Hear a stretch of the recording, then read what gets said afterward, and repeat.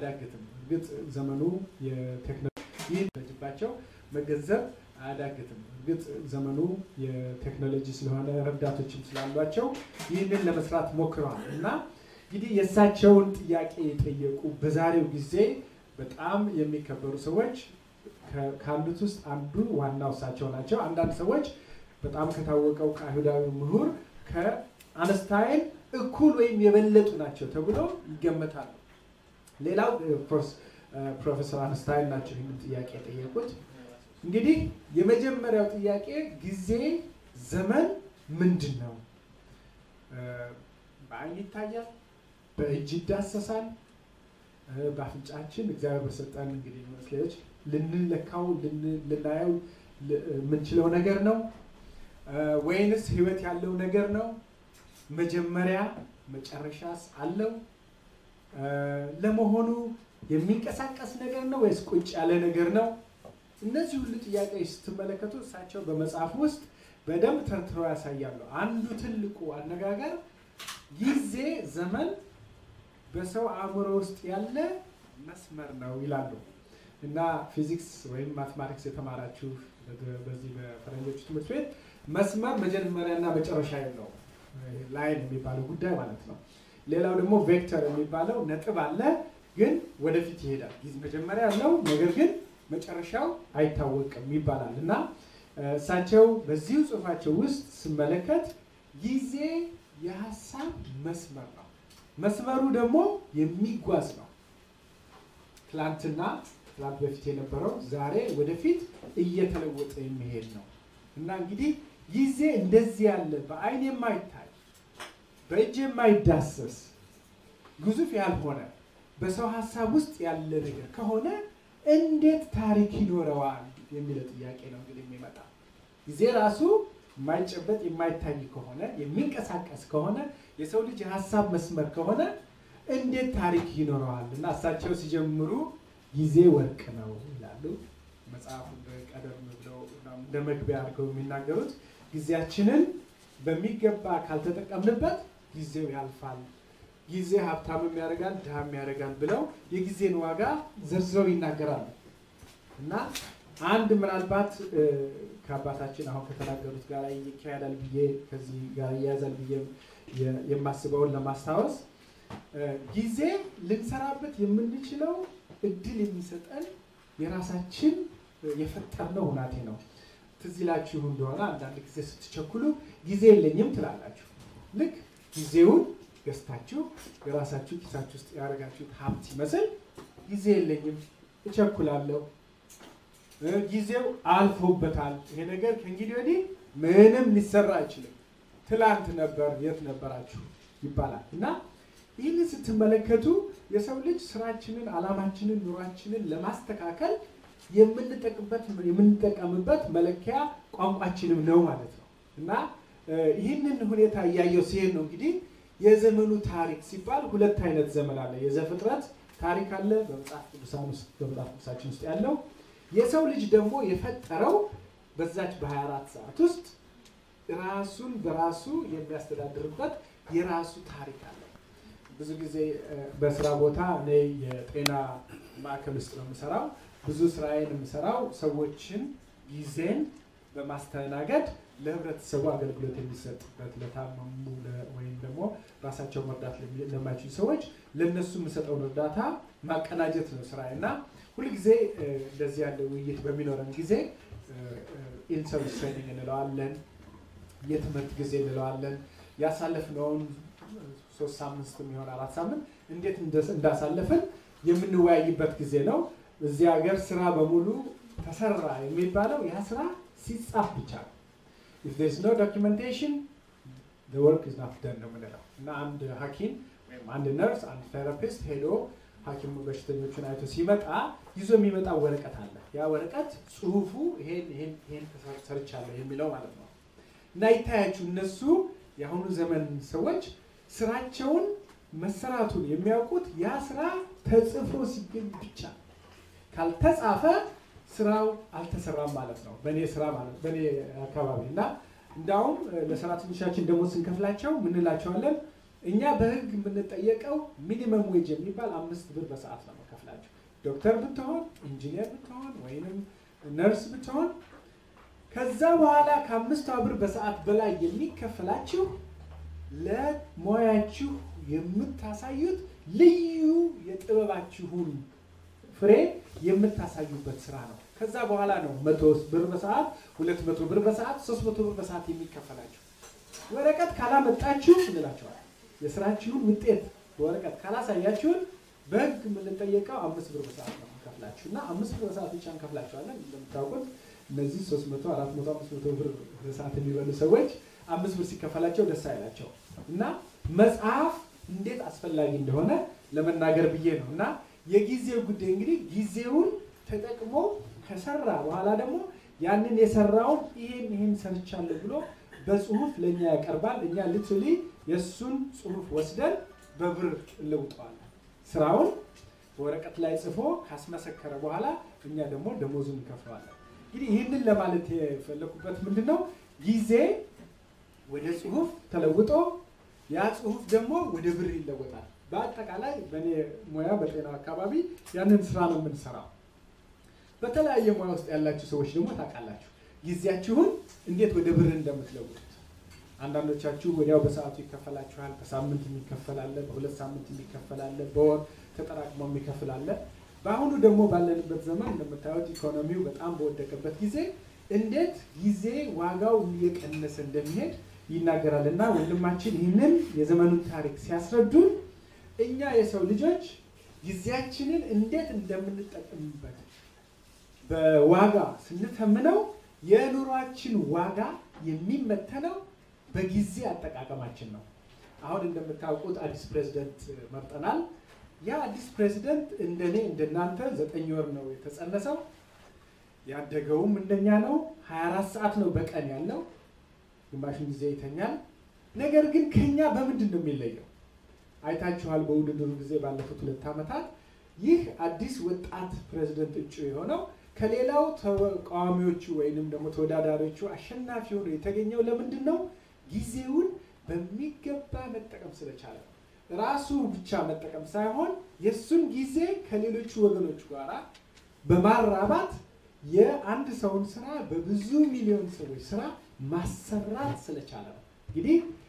በአጠቃላይ ጊዜውን ብዙ አልፈጅም የዘመን የጊዜ ጉዳይ ታሪኩ የሚቆጠረው እኛ በመንሰራው ስራ ነው እኛ የምንሰራው ስራ ደግሞ ጽፈን ምልክቱን ትተን ስንሄድ ነው እንግዲህ ቅድም አባታችን ተናግረዋል 80 ሚሊዮን ኢትዮጵያኖች አለን ይሄ ሁሉ 80 ሚሊዮን ኢትዮጵያዊ ስራ ይሰራል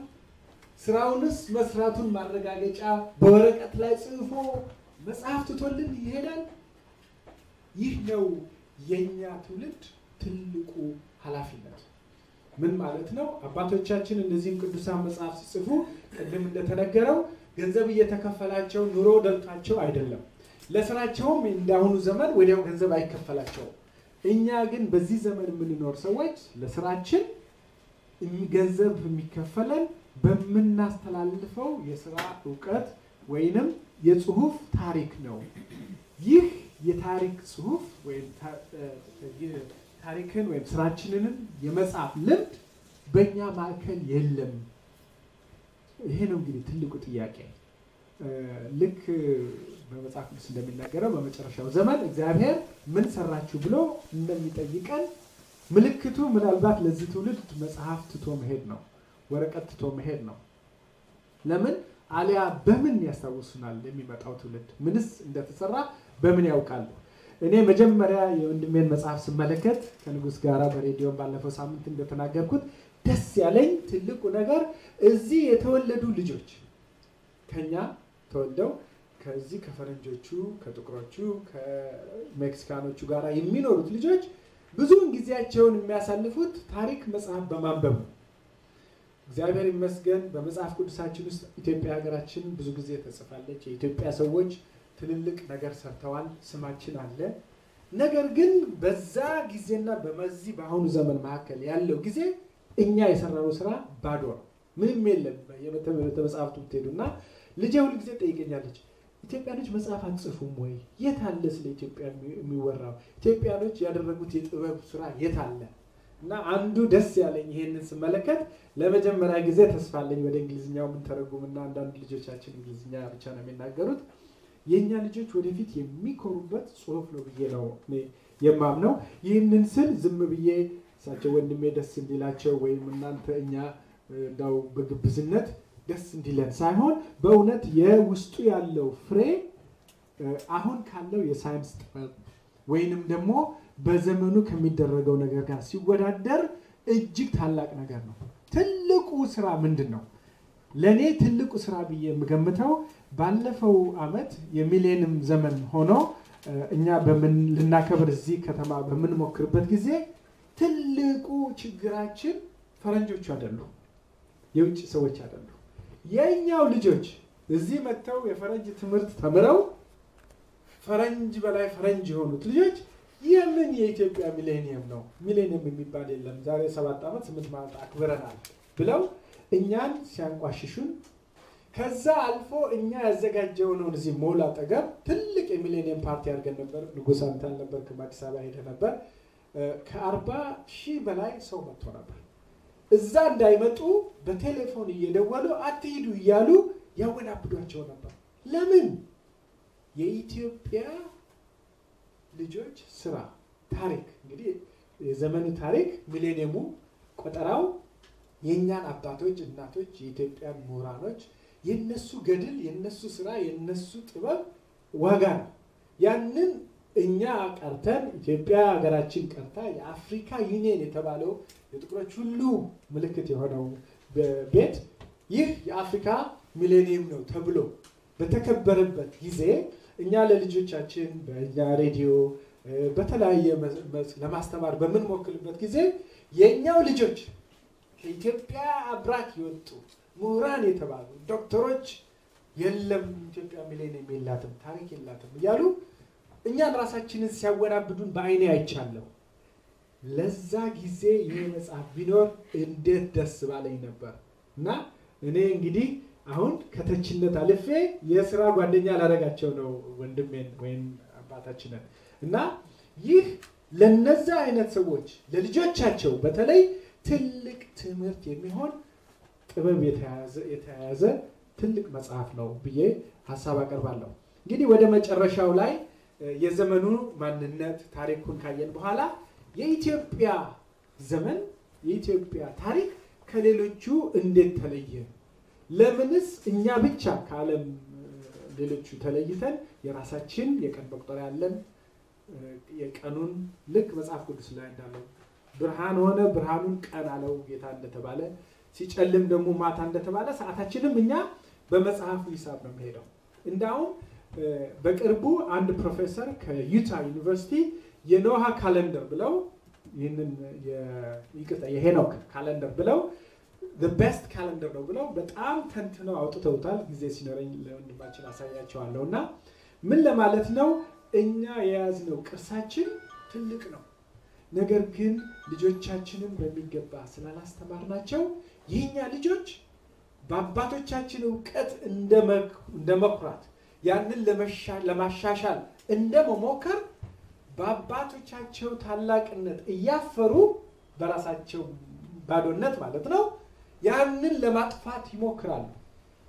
ይህንን እናንተ ኢትዮጵያ የነበራችሁ ተመልክታችኋል ሐውልቶቻችንን ቤተ መጻሕፍቶቻችንን የታሪክ ቅርሶቻችንን በሙሉ ለማጥፋት የተነሱ የኛው የኢትዮጵያ ልጆች ነበሩ ያልተማሩ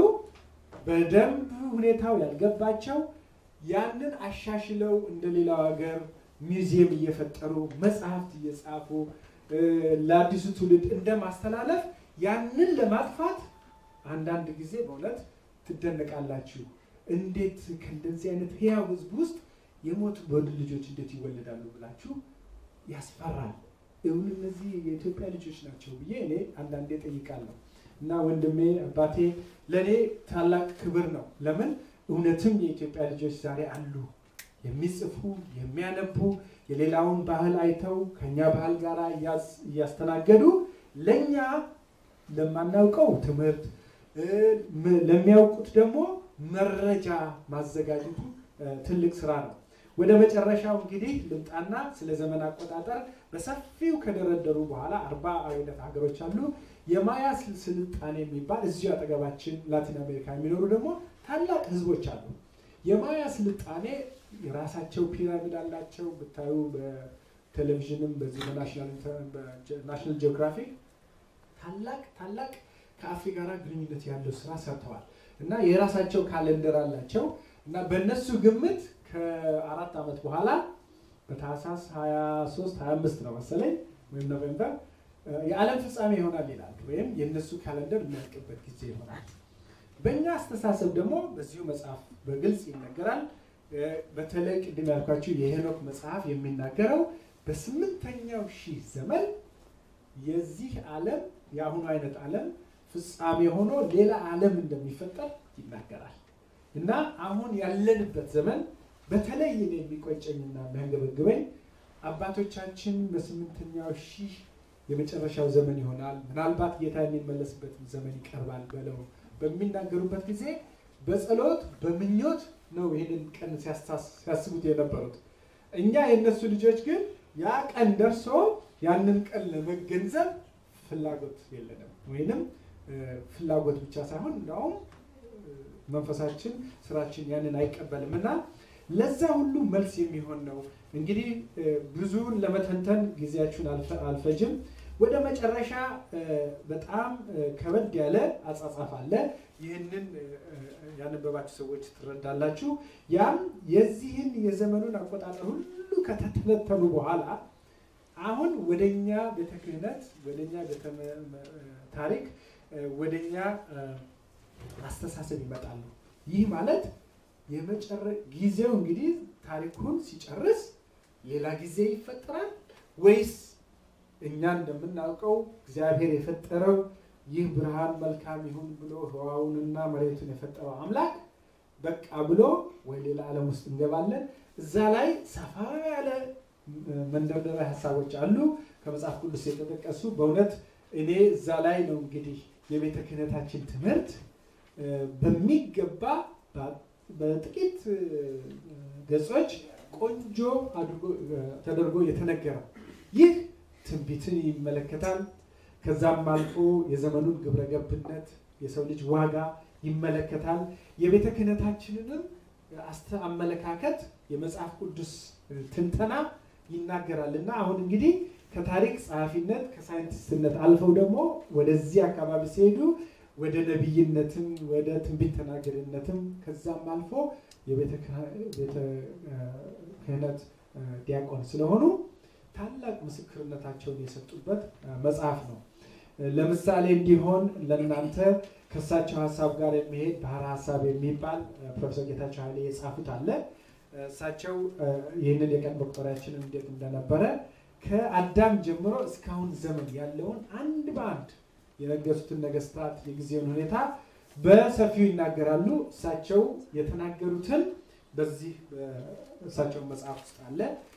ሌላው ምናልባት ለእናንተ ማስታወሻ እንዲሆን ያመጣሁት ኮምፒውተርስ ይባላል ይሄ ባህር ሐሳብ ወይም የቀን መቁጠሪያ እና ቀኑን ነው በብዛት የሚቆጥረው ዛሬ በአሁን ባለንበት ዓለም ኢኮኖሚስት የሚባል መጽሔት አለ ኢኮኖሚስት በየዓመቱ የዓለምን በቁጥር ያቀርባል የዓለም ታላቁ ተራራ ታላላቆች ወንዞች የዓለም ህዝቦች የዓለም ኢኮኖሚ እንዳው እሳቸው ሊያደርጉ እንደሞከሩት በ2025 ዓለም ምን ትመስላለች ብሎ ይናገራልና አንድ ላስታውሳችሁ ፈልገው እዚህ ውስጥ የዛሬ 2025 እንግዲህ የዛሬ 15 ዓመት ማለት ነው የኢትዮጵያ ህዝብ ከዓለም 10ኛውን ቁጥር ይዛል እና ዛሬ ቻይና ህንድ አሜሪካ ናቸው ትልልቆቹ ሀገሮች ያ የኢትዮጵያ ህዝብ ከዓለም 10ኛውን ቁጥር የሚይዘው እንግዲህ እኔ መጨረሻ ጥያቄ ለእናንተ ቅዱሳን መጽሐፍትን የሚያነብ የቅዱሳን መጽሐፍትን ጥበብ ይዞ የዓለምን ጥበብ ይዞ